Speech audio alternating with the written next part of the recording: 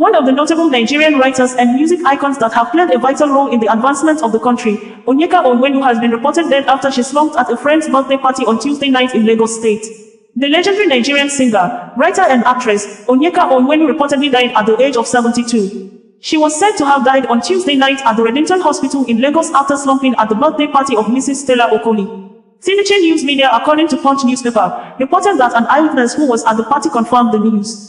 It is very sad. Onyeka Onwenu just performed at the birthday of Mrs. Stella Okoli today, Tuesday, July 30, 2024, and after performing, she slumped. However, the deceased's family has yet to announce her death as of press time. Onwenu will be remembered for her music albums such as In the Morning Light and Dancing in the Sun. She also featured in The Half of a Yellow Sun and Lion's Heart, among others.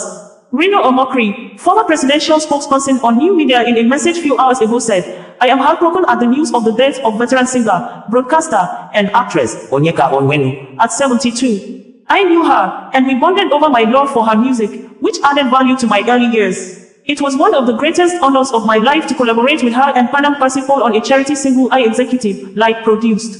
She was called the Elegant Stallion for a reason, and the reason is that she elevated music and artistry with her natural charm and stage presence.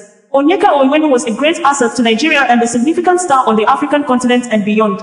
She will be greatly missed. May her soul rest in peace." Onyeka Onwenu, January 31, 1952 to July 31, 2024, gone but never to be forgotten. Koiki Media in the Facebook post also said, "Onyeka Onwenu 1984 documentary of Nigeria will help you to understand that Nigeria has been bad from time immemorial and cannot be fixed." All Movie Gist said, Onyeka Onwenu was a multi-talented star whose legacy will forever shine in Nollywood and the music industry. Her unforgettable roles in films like Women's Court, Rising Moon, Half of a Yellow Sun, and Lionheart are just a few examples of her incredible talent and contributions to the industry. Additionally, her music touched many hearts, blending soulful melodies with meaningful lyrics. She will always be remembered for her vibrant spirit, immense talent, and the beautiful songs she gifted us. Rest in peace, Onyeka. Your legacy lives on. Onyeka Onwenu, born on May 31, 1952, had a career that spanned over 4 decades. She was not only a renowned singer and songwriter but also an actress, journalist, and politician. Her first album with Polygram, In the Morning Light, was released in 1984. Some of her most popular songs include One Love, Iyogugu, and Ekwe. 2 weeks before the coup, the BBC and Nigerian television asked me to report as a Nigerian television journalist on the situation in my country. Recently, like many Nigerians, I've felt frustrated and saddened by what has happened to us. We've had our independence for more than 20 years. By third world standards, we have a well-educated elite. We had a productive farming economy. We have minerals. And we discovered a few years ago that we had oil, a lot of oil. Yet today we are importing food that we should be growing.